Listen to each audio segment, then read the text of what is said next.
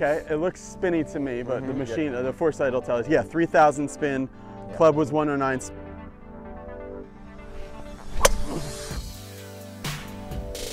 304 carry. Go.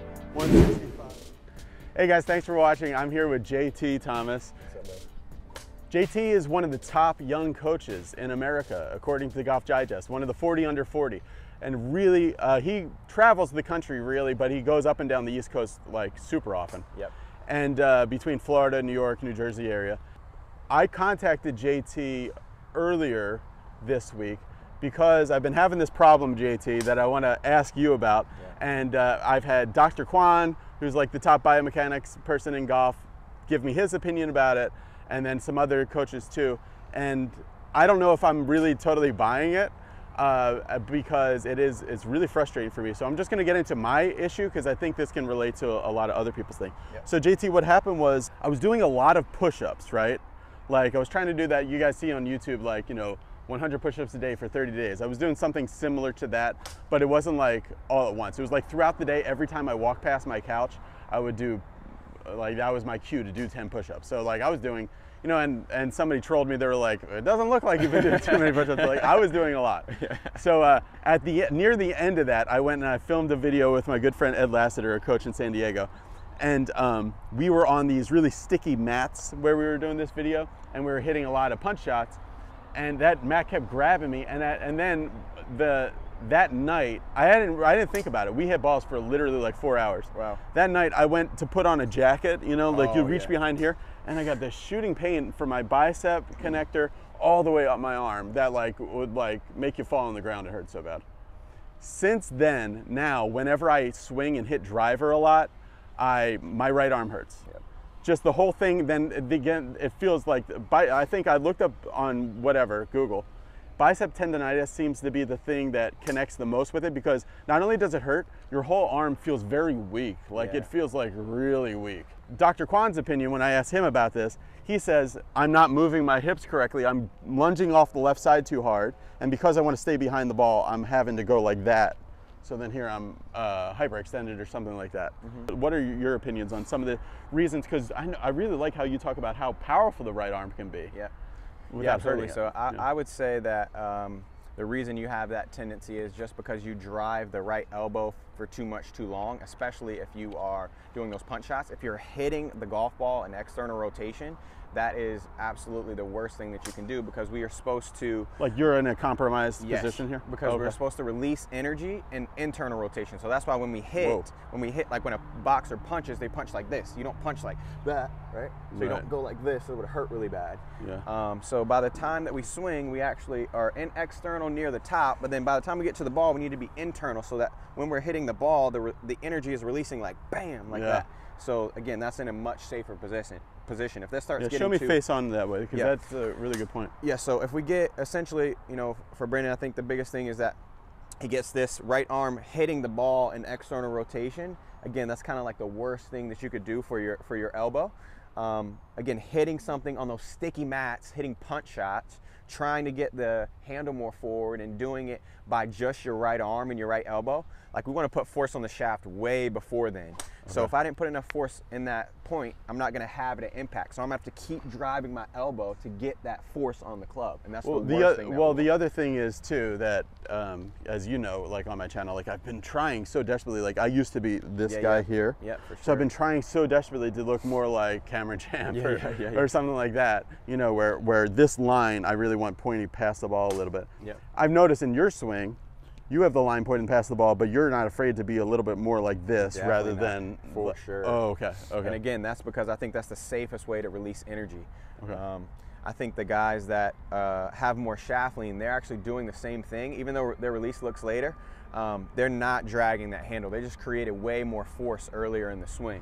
Well, one thing I want to ask you about is because it's not really, just to get the terms right, like, so Cameron Champ might even have the shaft like up and down. He's just so this way. Exactly. The shaft is not leaning, but this is really, but you're saying even in this position can be dangerous. Well, no, that's much better. See, you're much more IR there in that right elbow.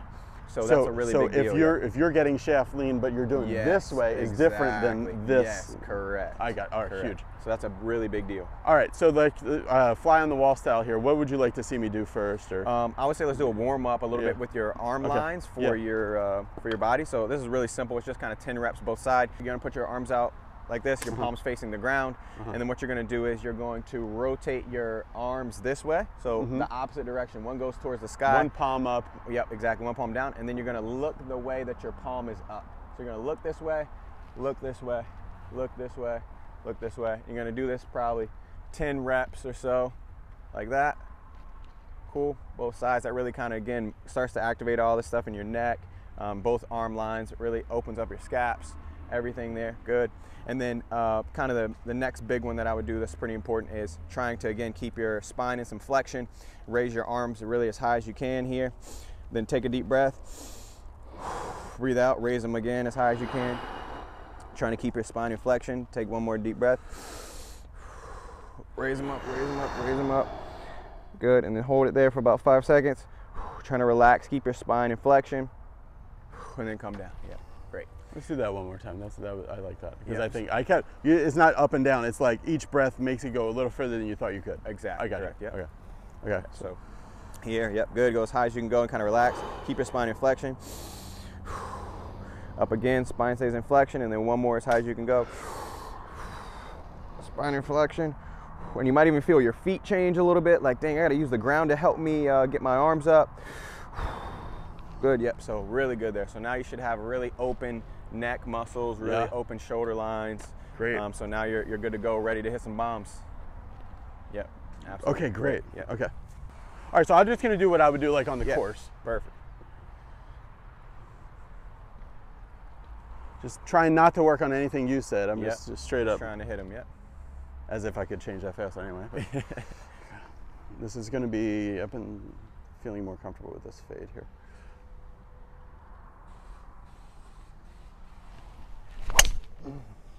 Nice. Okay, it looks spinny to me, but the machine, the foresight will tell us, 3,000 spin, club was 109, smash was good at 146 for a foresight is very high. Yep. Ball speed is what I want to see, 160. Yep. So my fastest in my life was with Drew Cooper when I did 172, I think. Yeah, that felt whatever. That's super normal for like a on-course drive for me as far as like, I know I can shape it this way to that way. It's kind of like the fairway finder thing. Yep. So, should I hit another one? Yeah, say one more. Okay.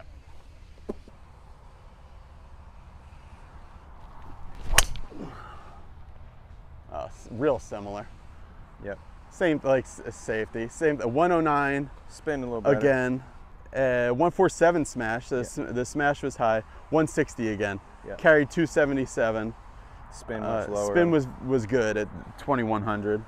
So I would say a big thing for you is that you do not protract your lead arm enough. And so protract is your lead arm is reaching. That it way. doesn't reach enough. Yeah. So you retract it a lot, and so when you retract it, you actually can't use the ground. This is a big reason why you struggle with like sliding, right? And so in order for me to push and you sliding. Yes. Okay.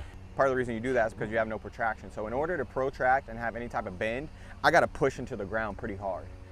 That's how I create leverage for me to push my arm out. Yeah. If I don't do that, you don't have any leverage into this foot, and you can't spike any of that pressure. Okay. So really big deal for you is reaching out this lead arm, and you'll feel too like, man, in order for me to do that, I got to push into the ground. It might even feel your right leg. I'm not sure which foot it'll feel like to you because it's different for different people. But in order for you to really reach this lead arm and get this turn, you're like, oh man, I feel it right now a lot in my right foot, a ton, for me to be able to do that. So you get in there, just hold it with your lead hand there. Yeah, lead hand only. Yep, lead hand only. There you go. Yep. And so do that again for me, same thing. Awesome. Yep, way better. Good. One more time. Good, there you go. Now, what I want you to do is I want you to reach it a little bit more like at a 45, so like back that way behind you. That's better. Yeah, much better. You gotta turn more than. And the other thing I want you to do is I want you to keep, you're losing that right foot pressure on the ground, so that right toe, right ball of your foot's coming off the ground. I want you to keep that pressure into the ground. Don't let it get into your heel too much. Yeah, that's better. Good. Do that again. Just keep like the points of your foot. Yeah, now you can give it, relax, yeah, and then reach that. Reach it out here. There you go. That's better. Good. Start over. Yeah, nice. There we go. So much better. You feel it kind of under your right foot for some pressure? Are you feeling any pressure there? I'm feeling it loading into my groin. You're perfect. Like when I'm screwing my hip into my femur. Yep, much better. Great. Yeah, that's awesome. And then my shoe, like I feel my foot in my shoes. Yeah, kind of gripping out. Yeah. Awesome. Yeah, good. And so what this protraction again allows you to do is then to start to use your right arm way better. So for you, again, I don't think you load that right arm very much. So having that now, do that again, that same feel with the lead arm, protract it. Yeah. Now take your right arm, rotate it to the right. So you're gonna grab the club up there. So go ahead and grab it here. Yeah, good. And then take this right arm, externally rotate it. Yeah, relax it. Yeah, external. So twist it to the right. Yeah, like that. Good. And then grab it. Good. And then you can fold this thing and then feel like that's a throw back there. So pull that right arm behind you, fold your right arm, pull it behind you. There you go. Good. Relax a little bit more. You're good. And then get this thing, relax this, relax this, relax this. There you go. And then pull that thing back if you can. And if you can't pull it back, that means your arm is too low. Okay. So you need to get it above your rib cage. What's that called? Scapular? Scap, yeah. So the scaps is like the left one is pulling away from the spine and the right one is crunching in towards it? Yes, exactly. And Gotcha. and you got to get it high enough too. So if your lead arm's too low, there you go. So you can see how that little move you did where your lead arm kind of went right above your rib cage, that's what you want. So lead shoulder is going to be more internal. So lead shoulder is going to be more internal. That allows you to get it higher. See how that's higher now above your ribs? Yeah. Yep, great. And then bend this elbow a ton. Yeah, there you go. That's better. There you go. So much better. Good, let's do that again. So stretching it. There you go. Good. And then don't be bashful about, essentially what's going to happen is your left arm is going to pull your right arm up against your chest. So the really good feel that I like for that is holding that club almost like a little bit like a hockey stick. So having your hands separate. Good. And then reach that left arm out. Good. And then you're going to use this right hand, pull your right arm back as far as you can, and that's going to pull your left arm even more. Yeah, that's there you go. Yeah. That's so good. That's the load. There we go. Nice. So much better. So I think those are kind of the keys for you, is to get that lead arm to get higher. Do not mind at all the arms twisting to the right. Again, the lead shoulder needs to go internal. That helps with protraction. Right shoulder needs to go external. That helps with retraction.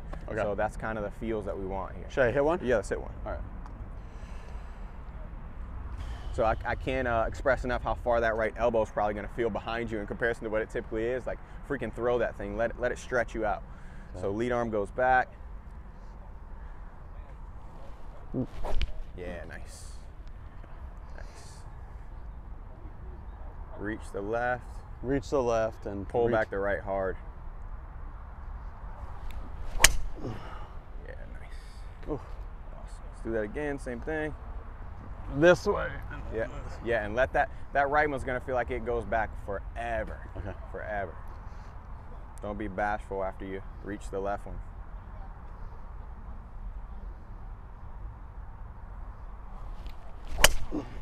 Yeah, sweet. Right. So what you'll start to realize is, and this is great, guys, so this shows me how much of you're under the plane most of the time. Yeah. So you're having a really nice force on the club now, meaning the handle's getting way more forward. You're getting more force on the club, but you're tilting back so much because you're so used to having, essentially the force that you put on the club is never forward enough, meaning like this grip never moves like this, right? And so that is what, again, gets the handle forward, but also makes the swing direction go to the right. So finally your brain will understand, oh, I'm putting a force this way, I can finally go, my left pelvis can get lower, and then I can open and I'll still hit the ball straight, versus if I go like this with my new arm lines, you're gonna hit hooks all day because you're putting a force on the club this way finally, versus you put a force on the club this way and then you have to back up to hit it. So let's hit some more. You should kind of draw them or hook them if you keep doing this way. So go like this, right? Yep. And try to hit a draw. Yeah, no, I would just hit it normal. I wouldn't even try to hit a draw. I actually try to hit a fade if you really want to do it correct. All right. But for now, just keep loading those arm lines as well as you can. And then if you keep drawing them or overdrawing them, that's completely fine. Nice. 295 carry there. Look how much better spin that was. So that means you had 1,500 spin. Yeah. Way better. Again, you're starting to get a force on the club. In transition finally. I mean, golf-wise, I think the main thing that brings me to a lot of problems is that I hate to hit pulls. Yep. So then I do a lot of stuff to get it to right field. And that's because you don't have any force on the shaft, right? So your club is always kicking at the bottom. It's always kicking. So in order for you to play good golf, you have to be tilting back to hit the ball because your club is kicking across, guys, from this view. So Brandon's club is always kicking this way. Yeah. Okay. Yeah. So in order for him to play good golf, if the club is kicking across the plane this way, I better be freaking back here and hitting. Otherwise, I'm gonna hit poles all freaking day. Yeah, you can never get here. I mean, you would hit it even more, way left. Yeah. So again, now that if you load these arm lines right, you can get way like this. Again, how we see like Cam Champ, like that, or you know Gordon Sargent, Minwoo Lee. You can't do that if your force on the club is going like that. Oh, okay. Gotcha. Your force on the club has to be like this for you to be that far ahead of the ball and build up all the pressure, you know, the left pelvic tilt, all those things. So if you keep loading these arm lines right and you keep tilting back, you should hook them. So essentially this way, yeah, and then that way. Yeah, I would say just try and fade it. Try to really fade it. Get your left hip into that as much as you can. Yeah, exactly, and pull that. Again, left arm reaching, right arm really back, and then just try to fade it. Yeah, sweet. Let's do that again, same thing. And still drew it, which again just tells you how under the plane you still are, which again is good. I'm happy. That means you're doing the arm line right. So this way, right? Yep, exactly. Really, so do not be bashful and pull that right arm more. That's better. That's better. That's better. Okay. Pull that arm line as much as you can.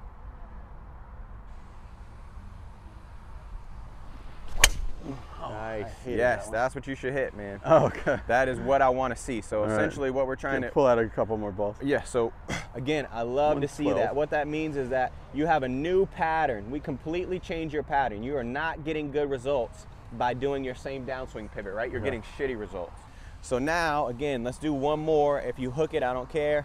And then we'll kind of work on the downswing a little bit to get you hitting straighter. Yeah, so I want to hit this spot right here, right? Yes, that's all we're trying to do. Make sure we really get that right arm pulling behind. Let me see if I can do a dry swing. Yep. Good, yep. Even a little bit more, I'd say, with that right arm. That's better. Really good. Really good. Love that.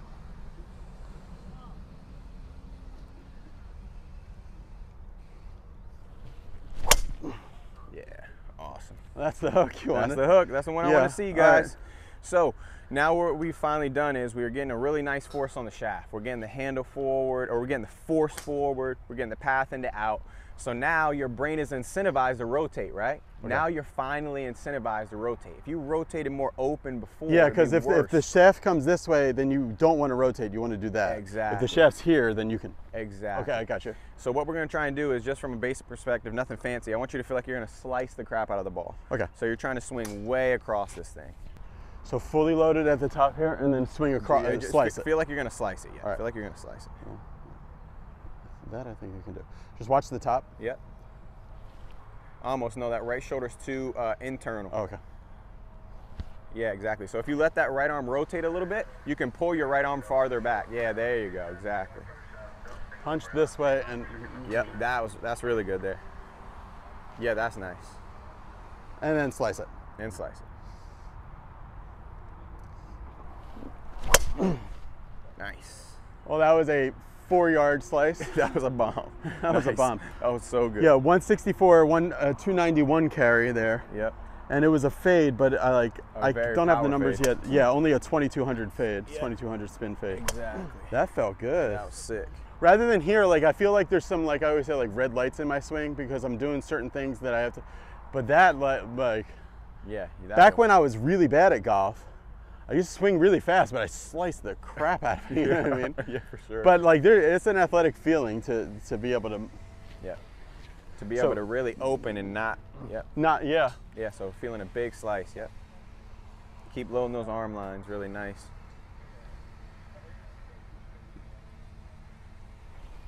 Nice. Nice. That went really straight. Really straight again. 285 carry. Yep, 285 carry. Spin really good, I think, again. Find some better balls in here. There we go. Yep. 2388. Love that. 164 ball. That was my fastest ball. And again, what's so cool is everybody loves like using the ground to help people increase their speed. But in reality, man, we're not hitting the ball with the ground. Our arms are holding the club, right? Sure. So we need to learn how to load the arms so that we get some of that energy output. Yeah, there's a lot of workers in the chain between the ground and the club that could be like on their lunch break, you know, that might not even make it. You know? Yeah, might not even make it. Yeah. So punching, so I'm punching like there's this wall this way. Yeah. Right? And then I'm reaching back as if I'm throwing as far as you can. Yeah. Going that way. Exactly. Yeah. And then slicing it. And then slicing it. Yep. And all the slicing feeling is doing is keeping the shaft here rather than... Exactly, because you're finally getting you're actually putting a force on the shaft under the plane, so you need to get it back on top. Okay, here we go. Yeah. Punch and reach, and then slice it. Sick. Look at that, though. 168, 168. Baby. Let's go. 1800 spin. Yep. So good. The ball slightly drew, and that like that does raise the smash, you know, whenever it's like 113 club. Look at that. Yep. So here. Oh, that was 297 carry. Yeah. That's good. Yeah, that was roasted. All right, so I need actually still a little bit more slice feel. Yes.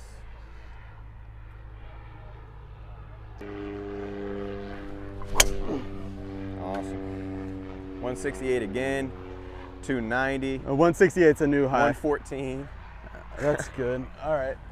I'm not on the downswing. I'm getting dumped under somehow a little bit still. And just keep 290 carry. It's your brain trying to figure it out. Just keep, and you need to tell it that I'm finally going to swing under plane, so I don't have to tilt back anymore. Let's get you a little better ball in there. Oh, I don't have to do this anymore. No, I can stay on the ball. You can stay. That's the slice feel. You can freaking slice the crap out of it. That's oh, the okay. feel. I can stay right? on top of the ball rather top, than dumping it. Okay.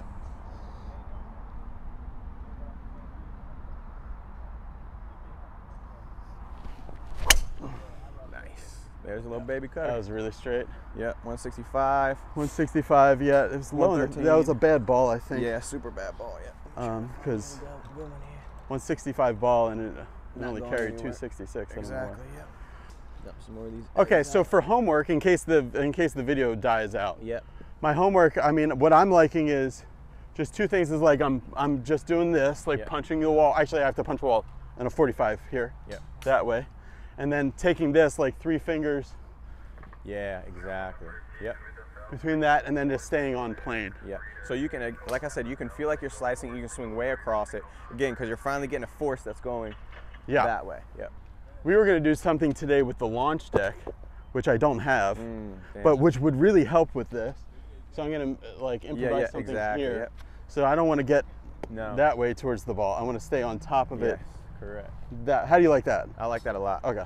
So like most golfers, they would want to swing more towards first base, but I got to feel more towards third base. Correct. Okay. So we're going this JT and then reaching behind me. Yep, you got it.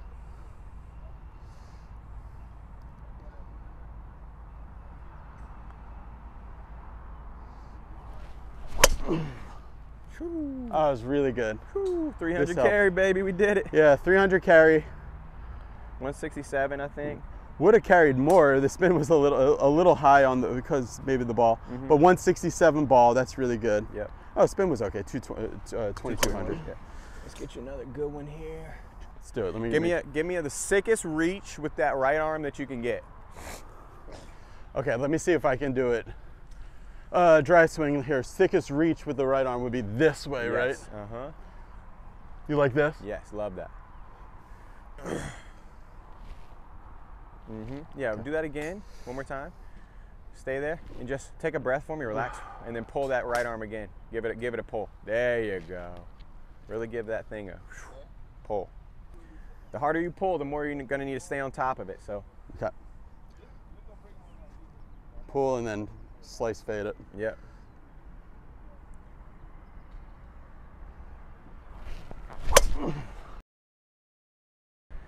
.304 carry. Let's go. 165. 115. 115. Okay, great. That was awesome, guys. Thanks, JT. Of course. Really appreciate it. Yeah, that was great. You guys can find more about JT on Instagram. That's right. So everybody who's watching this, it means very little to you, to go over and follow JT on Instagram. But it means the world to him. Yeah. And same thing with the subscribe button here on YouTube. We're going to be doing some exclusive stuff with JT with the little join button below this video.